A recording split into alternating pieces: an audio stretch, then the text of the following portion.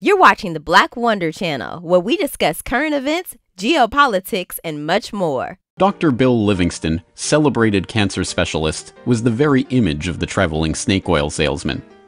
He was neither a doctor nor a cancer specialist. His real name was not even Livingston. More to the point, the rock oil tonic he pawned was a useless mixture of laxative and petroleum and had no effect whatsoever on the cancer of the poor townsfolk he conned into buying it. He lived the life of a vagabond, always on the run from the last group of people he had fooled, engaged in ever more outrageous deceptions to make sure that the past wouldn't catch up with him. He abandoned his first wife and their 6 children to start a bigamous marriage in Canada at the same time as he fathered 2 more children by a 3rd woman.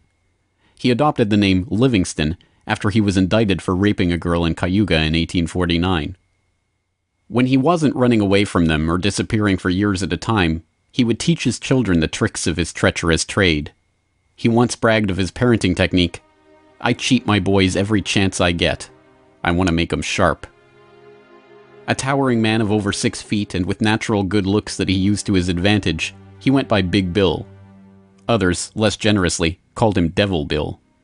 But his real name was William Avery Rockefeller, and it was his son, John D. Rockefeller, who would go on to found the Standard Oil monopoly and become the world's first billionaire. The world we live in today is the world created in Devil Bill's image. It's a world founded on treachery, deceit, and the naivety of a public that has never wised up to the parlor tricks that the Rockefellers and their ilk have been using to shape the world for the past century and a half. This is the story of the oligarchy. Thank you for watching the Black Wonder channel. If you found value in our content, please like, subscribe, and share.